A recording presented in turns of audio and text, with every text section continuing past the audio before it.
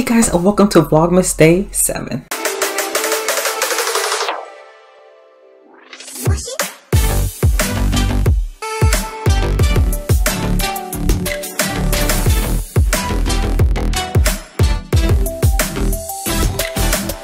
So do you guys know what I realized?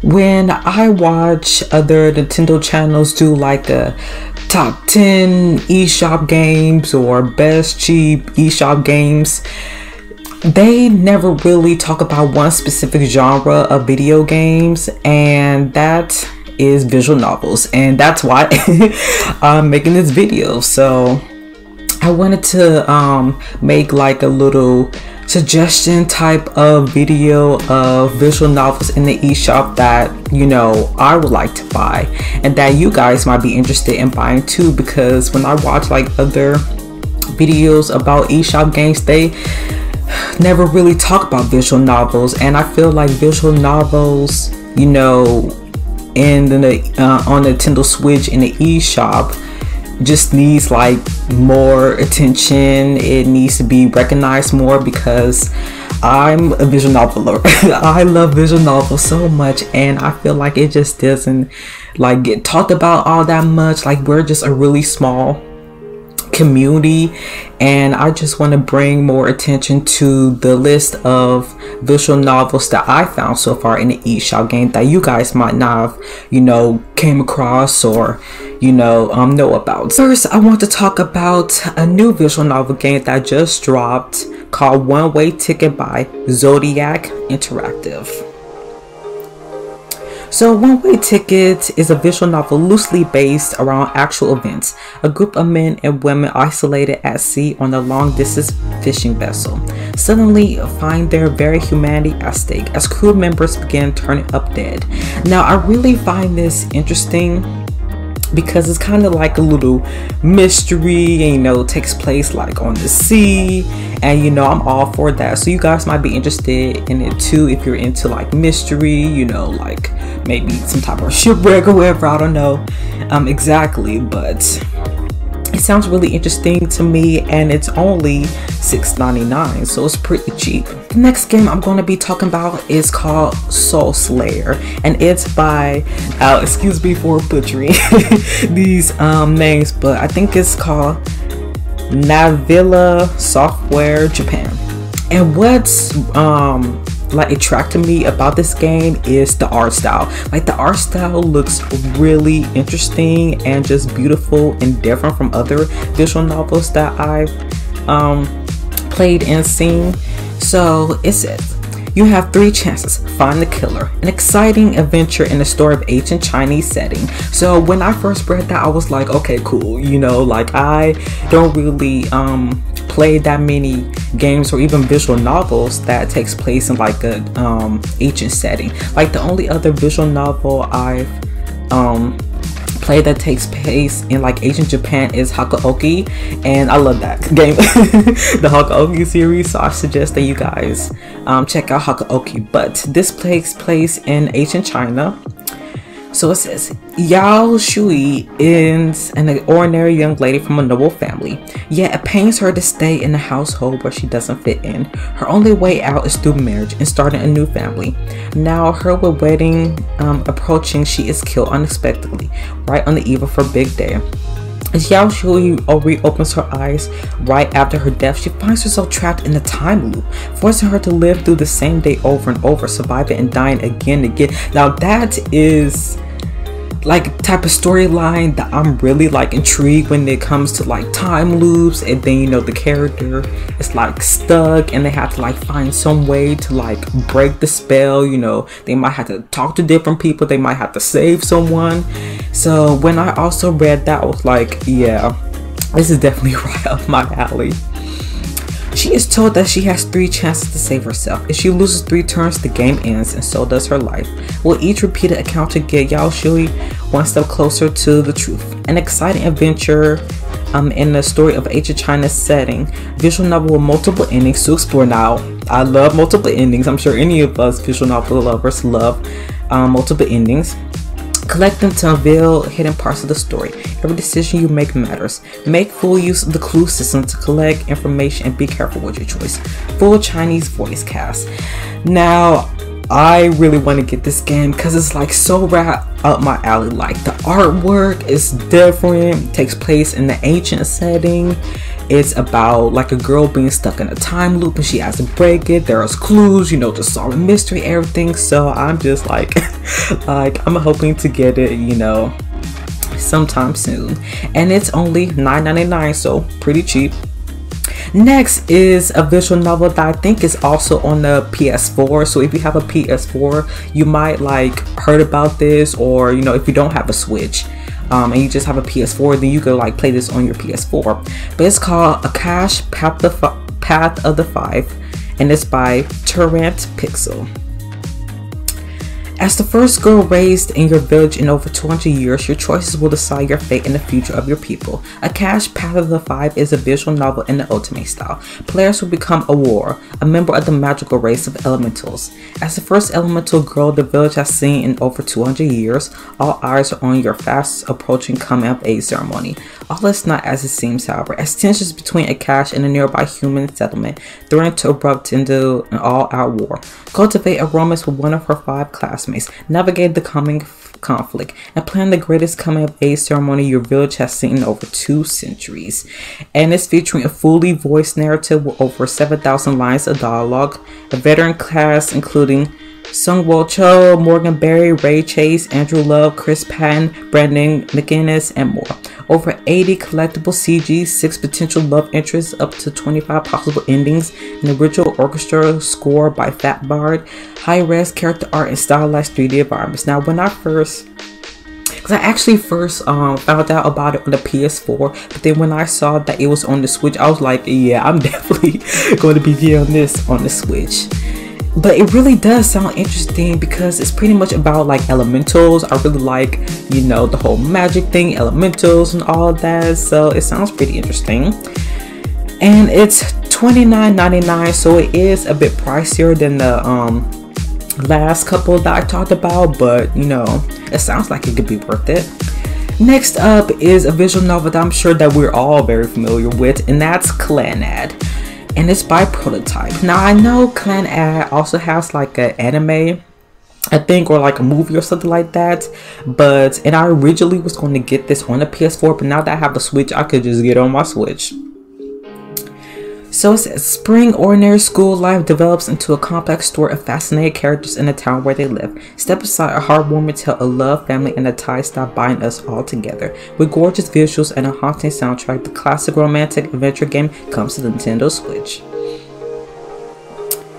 So, I'm sure most of us like heard about Clannad or know a bit about it, but I really want to like play it and just like see the story and just like get to know the characters and everything. And it is $44.99, so it's like really steep.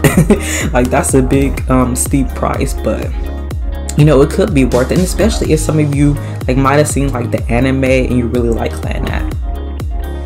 So the next 2 games come in like a pair, and it's Enchanted in the Moonlight. So one game has the characters Kiru, Chikage, and Yukino Joe, and then the other comes with Miyabi, Kyoga, and Saman. But this story is pretty much about one day you're attacked otherworldly Ayakashi want your power will protect you, human, but in return you must offer your power to one of us. Your average 25-year-old girl whose life consists of working at the local library, giving up your family's shrine, and not much else. However, that all changes when gorgeous men save you from mysterious malevolent forces. These men aren't all they appear to be, though. They're actually Ayakashi spirits. You discover that your blood is imbued with the ancient power, one that the spirit will covet. And these handsome strangers are willing to protect you for a price, that is. Are you ready to make a deal with these otherworldly creatures? So it sounds interesting, and both of these are $19.99. Now I'm not sure why the company who made it, which is Voltage, I guess that's probably the reason why it's like split up, because this is by vultures, but you know, it sounds like it could be interesting, so you guys might be interested in it. The next game I'm going to be talking about is a little bit different from the last visual novels I talked about, and it's called Eliza, and it's by Elegance. Eliza is a story about AI therapists, the people who develop it and the people who use it. After abandoning her high-powered tech career and a mysterious 3-year absence, Evelyn Shino Aubrey resurfaces, working at a proxy for a virtual counseling app called Eliza. Her job consists solely of reading a script provided to her in real time by AI, leaving her no anatomy over what she says. Is Eliza a technological marvel that brings therapy to those who otherwise can't access it? Or is it an effective replacement and another vector for technology companies to gain control over our lives, humanity? As she reconnects with people from her past and gets to know the ordinary people of Seattle who use Eliza for counseling, Evelyn finds herself caught in the middle between differing sides of the argument. And as she begins to question everything about her past life and future purpose in the world, it becomes clear she must confront the turmoil and darkness inside. So it's a thought-provoking story told in the form of a visual novel from an award-winning indie team. And then you basically follow Evelyn's journey through a present-day Seattle brought to life with the beautiful hand-painted art, get to know Eliza's clients and the company of Skanda, the technological giant behind it, with over a dozen fully voiced characters and powerful performances from a highly regarded cast. And it's only $14.99 now. When I first came across this, it sounded like so different from like the typical, and that's why I like don't get me wrong, I like, you know, the romance visual novels, but I also like the mystery. I like just, you know, just different kinds of stuff, like, you know, science and all that. So this like really intrigued me, and I really do like that hand painted art style. So this might be interesting to you guys if you're into you know, this type of visual novels or stories, or if you just want to find something different that's not like completely romance. So next is Gakuen Club by D3 Publisher. What lay behind the door was a glamorous nightlife. Welcome to the secret social spot. Our heroine is entering her junior year of high school when she finds out that she will be suddenly transferred to the famous Kirika Academy located in the city due to her father's new job. She is quite excited about starting her new school life, but she stumbles upon a secret nightclub that is being operated after school hours and gets herself roped into work in the kitchen. As she grows closer to the other waitstaff of the nightclub, she learns of their past and finds herself becoming more and more involved in the complicated web of human relationships and romance. So what intrigued me about this is, you know, the whole, like, it kind of reminds me of Orange Host Club, where, you know, the guys, you know, have their own little club, and then, you know, their hosts. So it's kind of like this, where, you know, these guys have their own club after hours, and, you know, the heroine stumbles upon it, and then she just gets roped into, you know, doing this club with them. So that's like what reminded me and what intrigues me. And I also really like the art style. So it's $24.99. Next is a game that I really like didn't expect to see, but it really like got my attention. It's called Pub Encounter, and it's also by D3 Publisher. So this game is a romance game where you can fall in love with one of several middle-aged men. All of them are experienced in life, have their own stories to tell. They may not be young, but they can love as deeply and passionately as anyone. After a rough day at work, you decide to walk a different way home to try and improve your mood. Walking down an unfamiliar street, you stumble across a bar named Aldear that seems like it has a nice atmosphere. Unsure what to expect, you open the door and find a group of high-class older men. What awaits you at Aldear? So yeah, what got my attention was the fact that instead of, you know, you usually romancing like other young guys, you get to romance like older guys, and that's like like, I know some of you that might be more into older men, you might really enjoy this, or you just might want, you know, something different or just anything. But yeah, I just really like the idea of getting to like romance older men and like getting to hear like their stories, their experiences, you know, just it just breaks like the mold, and it's like different from, you know, just romancing like guys your age or guys that's like, you know, younger than you. And it's $16.99. So next visual novel game is actually more on the horror side, and it's called Raging Lou by P-Cube. Immerse yourself in a thrilling psychological horror story taking place in the secluded Japanese village of Yasumizu. A heavy mist surrounds the place, preventing anyone from ever leaving. Ancient gods have come back to hunt the villagers down one by one. The feast has begun. Can you escape the village alive? Now, what I really like this is that it's horror, because I have been wanting to read more horror visual novels. So when I saw this, I was like, yep, put it in my wish list. I gotta have it. I want to like read and like know the mystery, like know like what's going on, like why are people, you know, being held captive.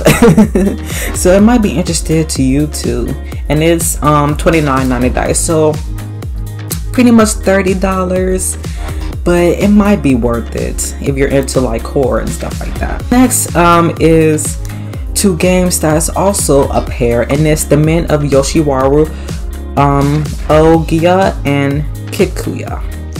They're both $20, and they're about a closed island where baby boys are not born. A unique culture that is completely different from the mainland has been flourishing on the island. In the middle of the island, there's a district where men are gathered. Some women just want children, others are looking for love, normally deceived by lie and deceive in return, all in a singles night dream. At the end, to whom is that you'll be taken of love. So sounds kind of interesting. The art style looks really nice. It's only $20, so it might be worth checking out.